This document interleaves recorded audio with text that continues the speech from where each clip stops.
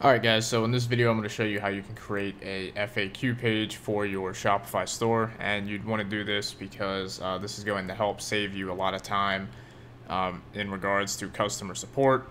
If a customer can go ahead and just go to an FAQ page and go ahead and get their questions answered without having to use customer support or anything like that, then it's going to save you a lot of time and or budget if you have a customer support team. So in this video I'm going to show you how you can create a professional looking one using a free app. So the first thing you want to do is log in and come over to the App Store and just search for Help Center, and then click on this app right here, so Help Center by Vertex LV, and go ahead and add this to your store. And you can see they have a free plan right here, and that's the one we're going to be using. So once you've went ahead and added this in, you can come over here to Apps and then just open it up. And then I'm going to go ahead and show you how to go ahead and edit this right now. But the first thing I want to cover is the type of stuff that you should put on an FAQ page. So I'm going to kind of give you a few categories that are going to be useful.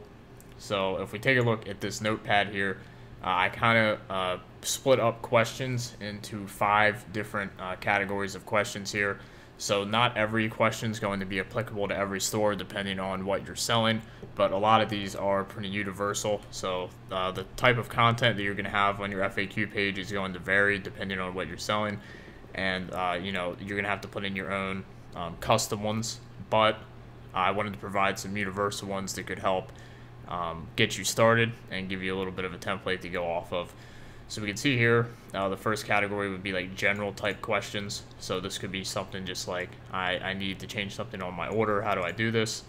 And then the second category could be like product specific questions. However, if you're selling like a ton of products on your store, you have like a couple hundred products, and you're probably not going to have product specific questions for every single one of those products on the FAQ page. So this would only really be applicable if your entire store is solely based off of like one product or one offering. And then the question could be like, can I use this product to do task or whatever, like any type of question related to that one product.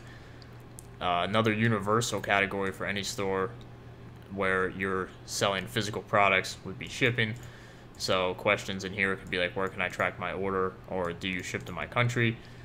And another universal category could be payments. So like, what form of payments do you accept, and do you offer financing? Could be a few examples in there. And then another example would be returns and refunds. Another universal category. It's like, what is your return policy, and like, my product is broken, how do I return it? And one thing you want to make sure you do is keep track of questions that you get from customers throughout the lifetime of your store.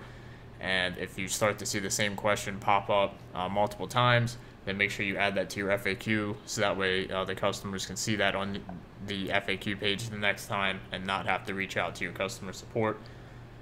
So these are just a few universal FAQ questions to kind of get the ball rolling for you that you can go ahead and use. And then, like I said, make sure that you think of some of your own that are custom and unique to your store, because every store is going to require different ones. So with that said, now that we know what we can put in here, I'm going to show you how you can actually start putting it together. So once we're in this page right here, the first thing we need to do is go ahead and edit these right here. So what we're going to do is we're going to be sticking with the free plan. So the free plan gives us unlimited what's called articles, but we only get one broad category and one broad section, which is fine because we're just going to be putting all of our questions inside of the articles, which we get unlimited articles on the free plan. And if you want to go ahead and add different sections and everything, you can, but you'll have to get the paid version of the app. So if I go ahead and open up this first one right here, I'm going to just change this to frequently asked questions, and then click save. And then after we save this, we can go ahead and publish it. And then we're going to change the section name real quick to just like top FAQs, save, click publish. And then down here, this is where we can actually start putting in our questions and answers. So the first one right here, if I click on edit, we can see that right here there's a section where we just put in the question for the FAQs. So I'm going to take one of the example questions that we were looking at earlier and go ahead and paste that in. And then down here, this is where we can go ahead and put the answer to the question. So what I'm going to do is, since there's a lot of formatted and yellow text in here, I'm going to just click on the view HTML and just get rid of all of this here, just so that way you can start from a blank template. And then as far as using the text editor, it's really no different than the text editor within the Shopify page editing. It's the same thing. You can come in here, edit the size of the text. You can change your font. I would recommend choosing a font that looks somewhat similar to the font that you're using within your store. And then you can bold and then add bullet points and things like that. So down here, we would just want to go ahead and answer the question. So in this case, I'm not going to go ahead and type out full answers for each one of these questions that I'm going to be putting in, because that'll make the video too long. But I'll just put like, can change your order by doing this. And then you can just come down here once you put in the answer, click save, and then we can go ahead and click publish. And what you want to do is just continue to repeat this process for every single one of your FAQ questions here. So I can put in a question, come over here, get rid of the text. And then like in this case, for example, where can I track my order?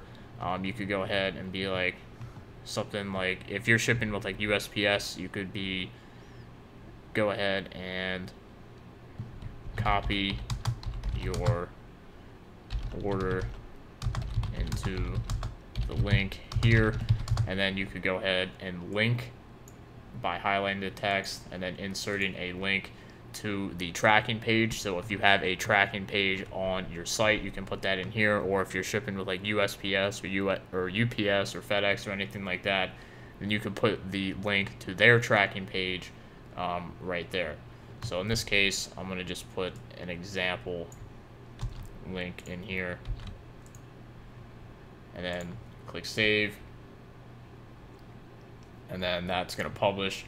And then we just keep going down the line, and we go ahead and continue to add our additional questions in, and then add our answers.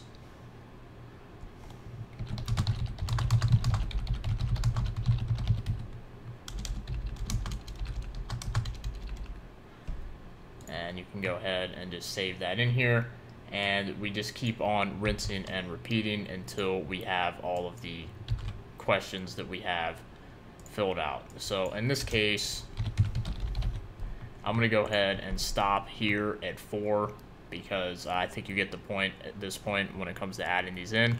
And if you go ahead and use up all of these, you can, like I said, add a new one, and you can add unlimited ones with the free plan here. So if I come up here to preview, we can take a look what this looks like so far. So you can see we have the frequently asked questions section, and then we have all of our questions showing up down here. And then the customer can come over here, click on a question, and then see the answer. So this is where you'd see the answers that you went ahead and put in. So it's pretty simple, and it looks a little bit better than just putting a FAQ page into a basic Shopify page, because it makes it look a little more clean and professional. But one thing that I want to do is I want to get rid of the search function up here, just because if you only have 5 or 6 FAQs, they're going to be able to see all of them here regardless, so they're not really going to need to search for something when there's only 5 options to see. So if we come back over here, we're going to edit these settings right here, and I'm going to show you a couple things you can do within the settings. So the first thing that we can do here is we can come down here and change the main color if we want, which is just going to be like this black, or we can change the highlight color, which is this color right here. So in this case, I would recommend changing this color to like match the color of the branding you're using with your store. And then if we come down here, all I'm going to do is I'm going to uncheck so show search bar, and then click save. And then once this saves, I'll go ahead and go up here and preview this again, and we can see that now the search bar is gone, and we just have the FAQ page set up right here. So at this point, all we need to do is add this to our navigation. So the last thing we need to do to go ahead and add this to the menu is we just need to copy this bit of text right here. So I'm going to Control C to copy that, and then if we click Add Menu Item, we can go ahead and then choose to add it to the main menu or the footer. I'm going to add it to the main menu. I'm going to click Add Menu Item, and I'm going to go ahead and name this FAQs, and then I'm going to go ahead and just paste this link in, and then click Add. Paste this link in, click this, and then click Add. And then what I'm going to do is I'm going to save the menu. And then if I go over here to preview the online store and we take a look at the menu and I click on this page, we can see that the FAQ page is now up and running. So this is an easy way that you can create a neat looking FAQ page using a free app.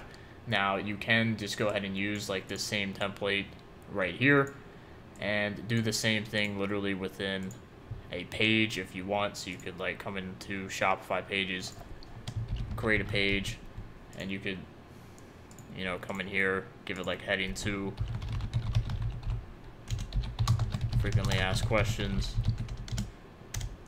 and then you could come in here with like heading 3, take one of these questions, paste it in, and then like paste the answer here. And then you could rinse and repeat and create it manually without the app. So you don't have to use the app. I just kind of like how the app looks with this click open functionality. But you can create the same exact thing within just a Shopify page itself either way. So the most important thing is just to have the FAQ page set up. So go ahead and use this template to get ideas of where to start out with. And if you found this video helpful, leave it a thumbs up, subscribe to this channel, and I'll see you guys in the next one.